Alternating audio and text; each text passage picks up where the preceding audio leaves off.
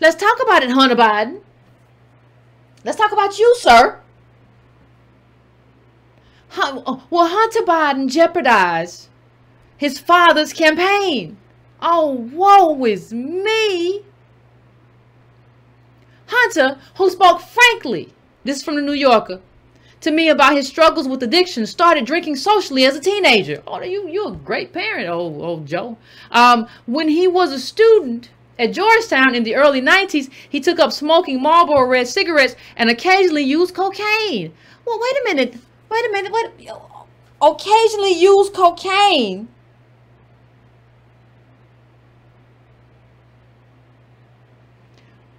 How come he wasn't mass incarcerated? How come he ain't in the jail right now with all the black men who were in jail for crack? You want to talk disparities and stuff now? How come he ain't in jail? You know what you can do to me to prove to me that you're on the right path? Lock your son up. I didn't have, he says once hoping to buy cocaine, he was sold a piece of crack. But he wasn't sure how to take the drug. I didn't have a stem, Hunter said. I didn't have a pipe. He eventually used a cigarette to try to smoke crack. He ain't in jail. And you know what else? Not only is he not in jail, the last I heard he was doing big deals, big money deals with Heinz's and stuff. See, listen, people have cards to play in this life. All that stuff Hunter Biden did, none of his cards got taken away.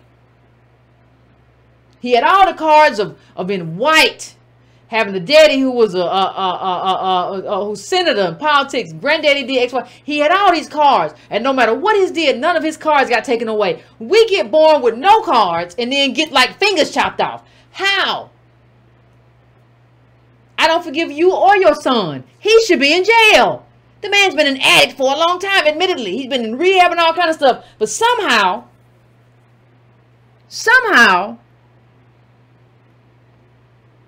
he got kicked out of military. He did a random cocaine test.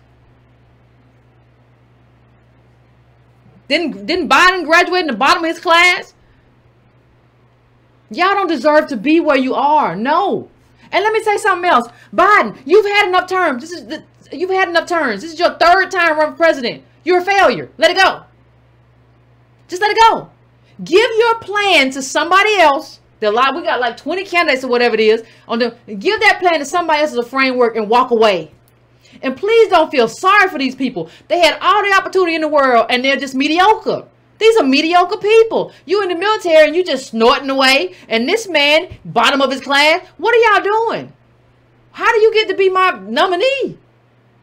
No, you are rejected. I don't want you. I don't trust you. The first question, and no, it's not forgivable. You and your son running around. This is my. Then the son started. I ain't even going to. Child, you can look that up. Read the New Yorker article. It got a lot of stuff about all the stuff that goes on with that family. But anyway, when you talk about having cars, this was another part of the article. Hunter was concerned about his future as a lobbyist because, of course, you get to be a lobbyist when your daddy is a senator. That's what you get to do. You don't have to have any kind of skills. You got the cards. And his financial worries increased in 2006 when he bought a $1.6 million house in an affluent neighborhood without read this with me, fam. Without the savings for a down payment, he took out a mortgage for 110% of the purchase price. Oh my God, what is it like when people work with your mediocre self?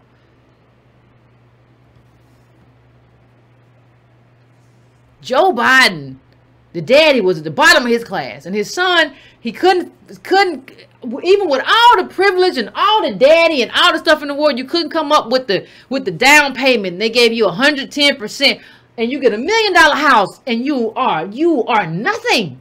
You are a mediocre person. You are a mediocre man. And everybody wants to talk about this like it don't matter. All of this, too, is because your father is Joe Biden, United States Senator. That's what it is. And he's been running, he's going to run again.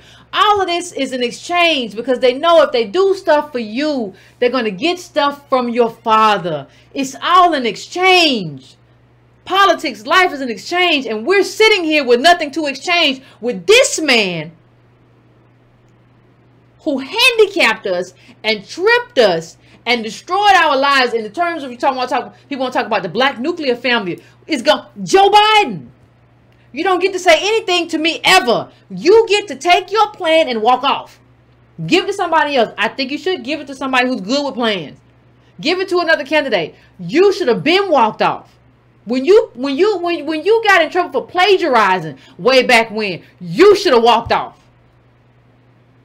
But see, these people don't know how to walk off when they're obvious failures. They just know how to eat all the food in the room. So we don't have nothing. This is a problem. Biden is a problem. Biden's son is a problem. Biden's daughter is a problem. Whatever she did, somebody said they had a video of her, whatever. The New York Post, the New York Post is a rag and it's right wing, but that's what they do. They saw the video and said, well, we're not gonna buy the video for $2 million. We're just gonna report about it. So both your kids are alleged. Well, one of them admitted to having addiction problems. The other one is alleged to have a problem, and you want to come, but you locked us up. You locked us up, but you got a girl and a boy who got so many problems. The girl allegedly, but Hunter, we know he struggles. But they ain't in jail. They're not behind bars. They're not drinking dirty water. The rules are just for us. So for us, it's lock the SOBs up. But for your kids, it's like give them a second chance. But you want me to trust you with my future? You want ADOS parents to trust you with the futures of their kids? And their nieces and their nephews and their cousins? No, you disqualified still. There's nothing. Let me just put it out there. There's nothing you can do, Joe Biden. Nothing at this point to make me vote for you. Not ever. Not in this life. Not in this life and the next one. I am not voting for you. Because what you did. See, because it's not just, let me show you something. It's not just about the incarceration. It's what the incarceration leads to, too. This was Antonio's chart. And nobody was really doing these charts before him. So it's not just about that. It's not just about the chart. This chart leads to this. It leads to this chart. This one chart, the chart about incarceration is bad enough, but you got to talk about what it leads to. Racial impact of a criminal record on interview callbacks. This was in 2003, a phenomenal, it's worse now, I'm sure, but a phenomenal researcher did this. But we'll talk about that another day. Anyway, when you look at black, that's blue. I would say it made black, brown. It's amazing. But criminal record 5% callback. But look at the blue in both charts right now. That's black. No criminal record 14%. Now look at the white. See, we can't even really get callbacks when we don't have a criminal record. And you put us in a situation where we do have a criminal record, that's a 5% callback. We can't get a job, can't live, can't eat, and that's because you called us lock them up, lock the SOBs up. They're thugs. That's you, Joe Biden. You don't get a second chance. You get to retire in peace. And that's, let me tell you something. You get to retire in peace, and I'm going to tell you the truth. That's more than you deserve.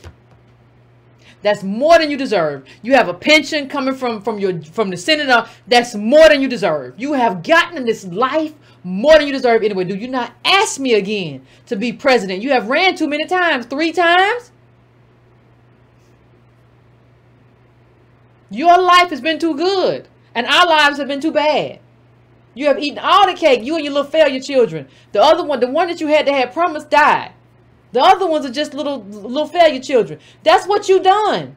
You don't get to come here. Like, how does somebody who has kids who are addicts come here and get to tell us something? You don't get to tell me anything. You don't get to police my people and say lock the SOBs up when your kids are struggling out here. Ain't it something? Ain't it something? Ain't it something out of the universe teach you sometimes? But you don't get to tell me nothing. Mr. Biden, I'm so sorry. I hate it for you. But this is what you created. You created this.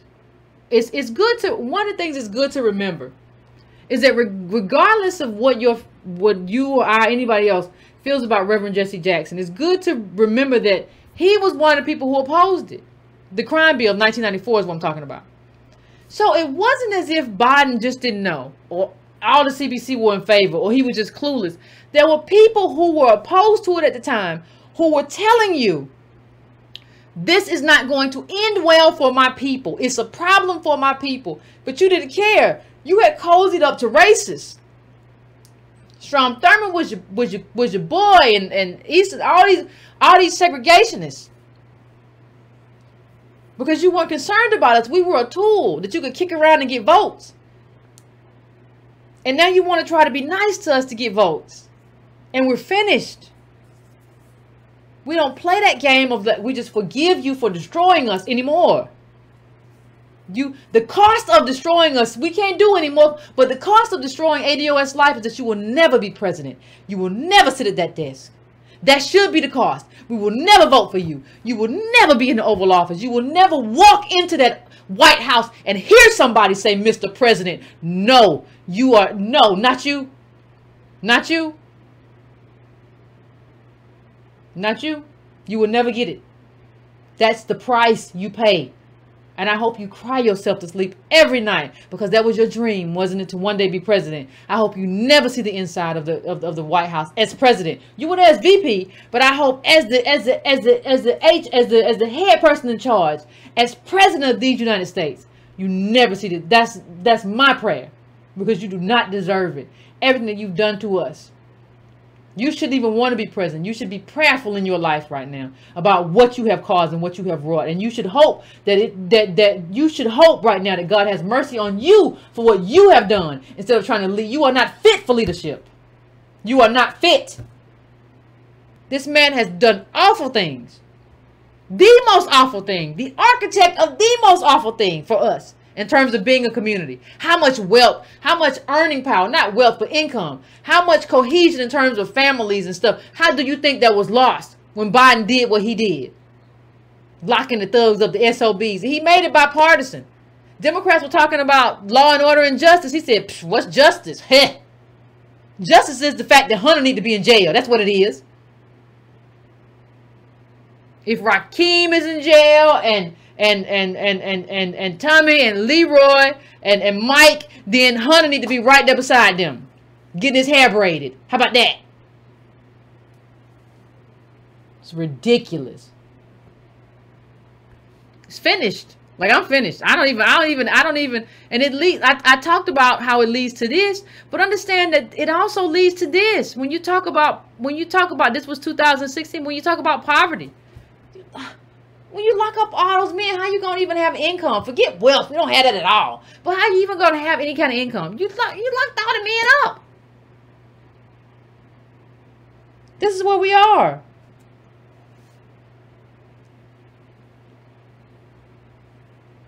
This is where we are. Now, Hunter got approved for $1 million loan with no down payment to justify after he done did all that cocaine. But we can't get nothing. You can't even get a call back for a job. Hunter got $1 million deal. We can't even get a call back for a job. Well, he got $1 million deal, and you do an interview with the New Yorker where you expect me to feel sorry for you. You know, I've had my struggles. I don't care. I don't care about your struggles. I don't care about what you went through. You didn't go with a little privileged household. You just wanted to smoke. You wanted to do some cocaine. And if laws apply to everybody equally, I need you to be locked up. Lock him up. That's the only way I want to do it. And now I want to talk about the crime bill. The crime bill, to me, has always been really a tax bill on Black America. And I really see Joe as the tax man. Joe the tax man, really, he just buffered an already existing system that has blocked Black mothers and fathers from accumulating or retaining businesses, intellectual property, land, and money. And now he's back to collect his due once again, this time in the form of the Black vote. And he's masking it in an attempt to erase the legacy of the problem he created. You stated that yourself. Yeah. Now, the problem that I have is the effect on lifetime earnings of the Black men and women who have been unjustly imprisoned, given longer sentences than whites for the same crimes, or are serving mandatory 5 to 10 year sentences for nonviolent drug offenses is impossible to calculate. You can't just erase it with this halfway sort of kind of criminal justice bill. And even after release from prison, ex-offenders, the innocent and the guilty, are handicapped by felony convictions, barred from getting college grants and loans, are unable to join the military. They can't work for the government or get professional licenses most times. And inmates aren't the only ones doing time either. Inmates' family, who are among the poorest Americans, are directly penalized financially and emotionally by the corrupt penal system that Joe co-wrote. This, in turn, basically continues a curse of generational poverty. We all know that money can be earned by anybody, but real wealth is passed down from one generation to the next. The question that I would ask Joe if I were in a room with him is, how can you do that when you've had 20 years of your life stolen? Yeah. I don't understand where he sees this as a reckoning. Well, I don't even think he sees it as a reckoning. I think he had to do it. I think his campaign said, listen, this whole thing you're talking about, how you were proud of the crime, you didn't see anything wrong with it, and how you talked about it wasn't necessarily a problem and you weren't ashamed of it. I think your campaign told you, like, that's a non-starter. So I don't even think it's you. Like, if Joe Biden had wrote a book a while back and said, I made a mistake, and he did a mea culpa, I still wouldn't vote for him, but I would say I think he feels genuine. But you still got to, as a politician, you still got to assess him and throw him away. But what happens here is that I don't think Joe Biden came in this like, I'm proud, I'm not ashamed of the crime bill. And what? It was his campaign that made him back off. He didn't do that. 213, what's your name? Where you calling from? What's on your mind? Hey, Yvette, this is Nico out in L.A. Hey, Nico, what's going on? We've heard the term blue dog Democrat. Yes. And I think a lot of us make an assumption. Joe was running with segregationists, and so it was presented like that was some sort of a fluke. But the problem is he talked like them too. So if you compare his language regarding our community versus his language regarding the segregationists, he was very loving, much regard for these former Klansmen.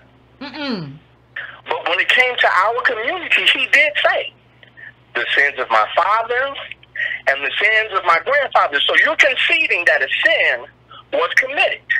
And you're saying, I'm not, and he did say, I'm not going to tell the little white boy, little white girl, paraphrasing, that they have to lose rights to make the black community whole. He said that. So then if you pair the language with the company he was keeping, that's who he is. The thing is, it was always presented as though, oh, well, he's a Democrat. No, he's just like the blue dog Democrats, only he ran the other way. He was really a Republican who ran as a Democrat because he kept the same company and his language matched his company. So then when it came to the bill looked like they wrote it. So that was his soul. That bill was created from his soul. That's what Joe Biden is. You know what, fam? So he never had. I think he's worse than the Blue Dogs, because even the Blue Dogs didn't necessarily run to segregationists. Like, he got as anti-black as he could. Like, you understand? It ain't just one. It ain't just one. Like, well, you say, well, maybe they kicked it off. No, you ran to all of them, fam. Like, those were your people. You went to the funeral and spoke and all. I mean, dude, like, I think he's worse than just like being a conservative Democrat. No, he's basically Republican. He tried to out Republicans. Like, well, you ain't tough enough on crime. Oh, for real. Oh, definitely. But like I said, I'm only just speaking to the fact that it was always presented as though this is some sort of anomaly. You know, oh, he just happens to run with ex-segregationists and Klansmen. Yeah. Oh, he just happens to sound like these people. But the reality is that no, when you look at the bill matched his company, the bill matched his rhetoric. So that has to be who he is. And the fact that he would run in the party that he did, I certainly agree. he's worse than the Blue Dogs, primarily because the party that he chose to run in, supposedly, at least right now, is the bearer or the holder of the supposed blessings of social justice and all that other stuff that goes with that. And so he went in that party as a Trojan horse, basically, because when you look at the outcome, and that goes to the last caller, when you tally the cost, real families were destroyed. And like the brother said, families do time with their family member that is actually in prison. So you can't even calculate, because who's paying for the phone calls? Yeah. The high phone calls. Who's paying for the high cost items that what do they call it? The book and all that kind of stuff. You know, you have to put money on their book. So yeah, wife, mother, girlfriend, whoever, family member. Yeah. And I'm like, Tone, I live down the street from Baldwin Hills, Windsor Hills, and all those places. And the truth is, we've seen a lot of boomers that have some wealth, but we've seen a lot of those same people behind sons, granddaughters, grandsons end up in the prison system. Oh, we've seen a lot of those houses. Sometimes maybe the older family member, the dad, is the one, or the mom is the one that's in prison. So grandma dies, and the kids are left with the property. Well, guess what? Now they've lost the property. So I'm going to let the line go, but you guys keep at it. And at some point, our community, I want to make one point. At some point, our community has to start looking at the other people in the room and say, what are they getting and what am I getting? Because that's the only way that you truly know if you as a voter have something in common with the people that you're voting with. And that's what our community has not done. We have not looked at the other people and said, well, okay, I'm supposed to be voting as a block, but these are the same people that are gentrifying you, but you're voting with them. Then the other group that you're supposedly voting for, these people will compete with you for jobs, fire you when they become supervisors, and come and take your property. So you have to at some point say, okay, I need to look at, am I really voting with these people? Should I really be voting with those people? What are like I always say, Carl, thank you, I appreciate it. What are the terms of solidarity? You have to define the terms of solidarity. Solidarity is not something that just comes out the wind. You have to define the terms. There have to be terms. There got to be paperwork. Paperwork. Anyway, fam, I am